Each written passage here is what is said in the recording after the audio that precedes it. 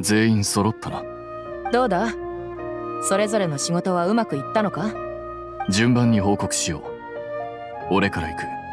アーカーシャ端末の改造は完了した。それに用意するべき道具も全て揃った。次は私だ。旅人とパルディスディアイに行ったんだが、状況はちょっとややこしくなってな。とにかくティナリを見つけることができたが、あいにく彼が戦闘で怪我を負ってしまった。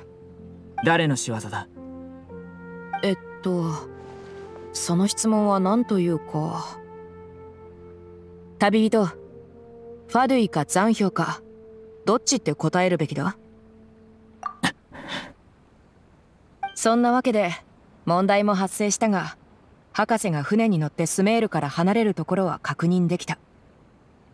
大事な用事があってスネージナヤにすぐ戻らないといけないらしいぜ。だから博士を排除するって目標は無事クリアだ。それにティナリはもう安静にしてるから心配いらない。そうか。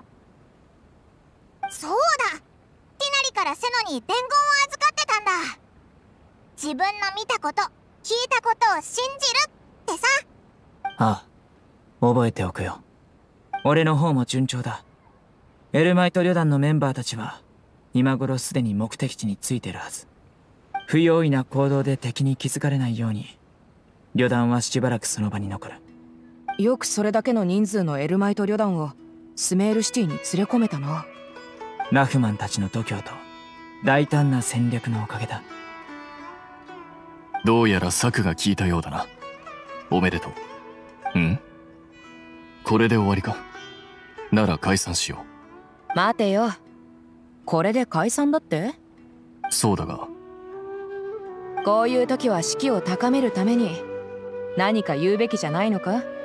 個人的な意見を求められるなら俺は家に帰りたい。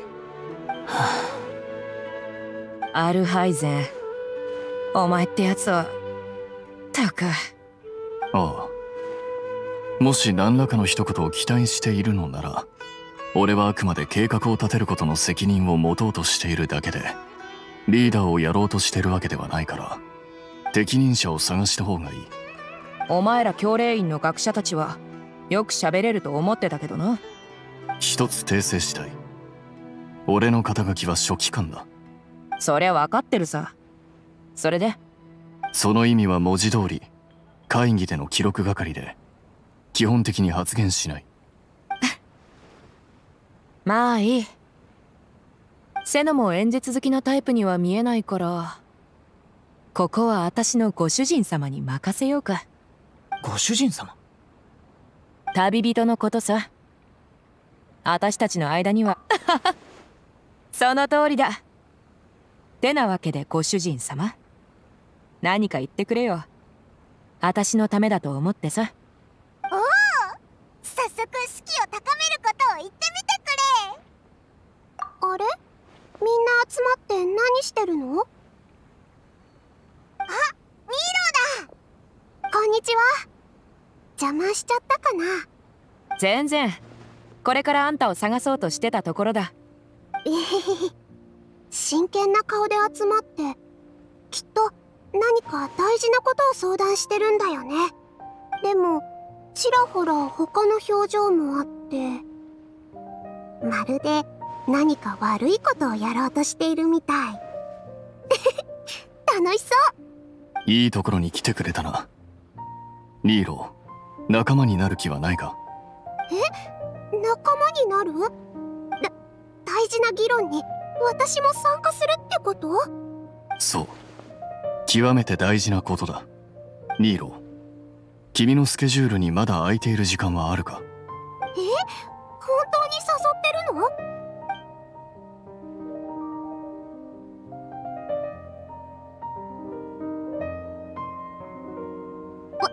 私、自分の耳を疑っちゃった。あなたたちは私が知ってる中で一番大胆で心を躍らせてくれるスメール人だね。ほっはん。そうそう、スメール人じゃないけど同じくすごい旅人だパイモン。ひひ、そうこなくっちゃ。私、正直に言うとちょっとだけ怖い気持ちがあるの。でも暗草なりデビ様のために私やってみたい。もし私の力が役に立つならすごく幸せだもん。自分を信じろ。明日グランドバザールのみんなにも手伝ってもらえるようにお願いするよ。うっかりしてバレるなよ。もちろん。準備完了だな。これで解散していいか？言いたいことは思いついたか、ご主人様？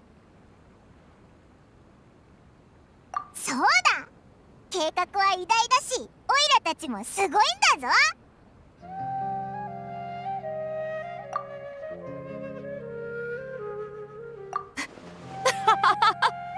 確かにその通りだ。重要な行動の前夜、良質な睡眠が取れるかどうかは勝敗に大きく関わる。幸い最近うちには俺しかいないから静かだな。え？なんでもない。じゃあオイラたちは帰って寝るぜ。明日は早起きだからな。じゃあちょっと早いけどここで行っても大丈夫かな。みんなおやすみ。いいと思うぞ。